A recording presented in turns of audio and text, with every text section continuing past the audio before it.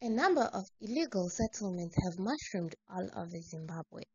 Many have resorted to living in shacks due to various reasons. Belvedere, which is located in Harare, is no exception to this. Ndani gore next month pakangoramba namaina papa zvinozomira zvakanaka kana ngobva kumbanjira kuno.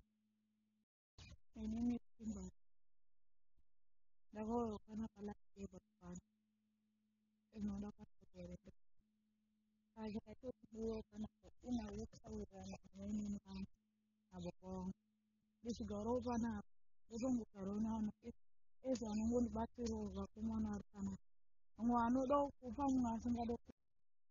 Lack of basic housing has resulted in stigma on these squatters. Police raids have become the order of the day each time those with basic housing lose their goods. Tambofungira kunzi tokuba zvinhu mumafurats saka kunokwacha kuzi safe kugara. Vamwe vanototi ungabatsire mbavha idzodzi.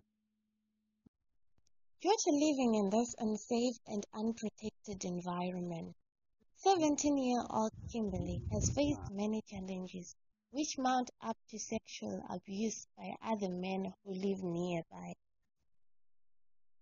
Mungona panapa patakagara panapa mumwe munhu anogona kutokushandisira kuti inini ndauya nechikafu changu chimbara ndauya nechikeminyo yangu yaano pakuti uya tirare tese iwa una marambiro pamwe unenge usina chekudya wobva waenda kumurume wobva kupa chirwere kana zvimwe zvinhu unogona kusangana nezvinhu zvakadaro. So panapa futi vamwe vanongobvawo nezvikafu zvavo zvavanenge vanonga mabhini vokupa wongotorawo kudya nekuti unenge une nzara zvinhu zvinenge zvakaexpire unokwanisa kurwara ndomagariro atinoitawo panapa. Eno mvura yakunaya ndakatesana nemvura chinyeda chatinogara chinonaya plus chiuda kutodonha mukazvichasisawo.